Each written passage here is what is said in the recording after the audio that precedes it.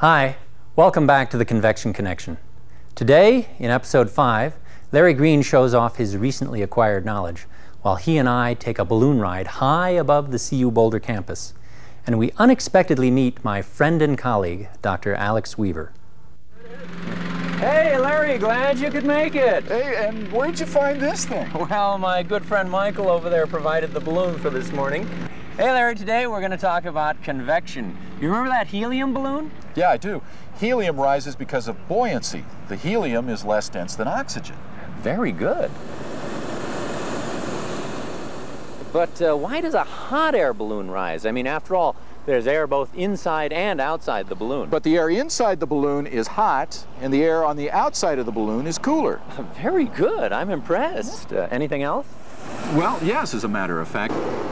If you heat a portion of the air, the faster moving molecules will push aside the slower moving molecules of the surrounding cooler air. The warmer air now occupies a larger volume than before, and so it has a lower density. And because the warmer air is less dense than the surrounding cooler air, the upward buoyant force on the air lifts it upward.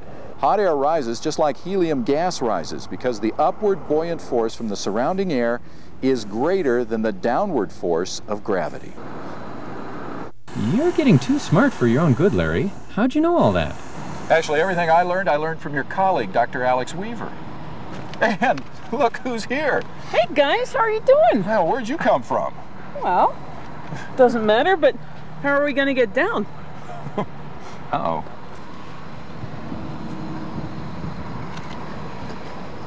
Well, we eventually came down. For a review of what Larry was talking about, let's take a look at this model. This is a convection tank. Fluid at the center of the tank is rising. That's because it's been heated.